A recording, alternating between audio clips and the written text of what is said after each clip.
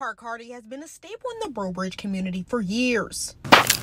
And Mayor Ricky Calias is ready to upgrade the park, which could be a home run for residents. The two options we're looking at now is to artificially turf the infields of our 8 baseball, softball fields, or 4 of the smaller fields completely, and then just the infields of the 4 larger fields. Calias says the move comes from wanting to keep up with younger families, who he says want to enjoy the best facilities with their kids. If there are too many things that a young family feels they need to move away to be able to access, we want our kids to know that they can go into Parc Hardy and play on nice fields. Ty Finroy is a coach for many kids at Parc Hardy and says for most games, it's a challenge. Artificial turf would be a big help. It's hard whenever it rains. They lose practice times. Sometimes they can't make up games. You have a lot of kids in St. Martin Parish. You don't want those kids to leave the parish and go to another parish to play.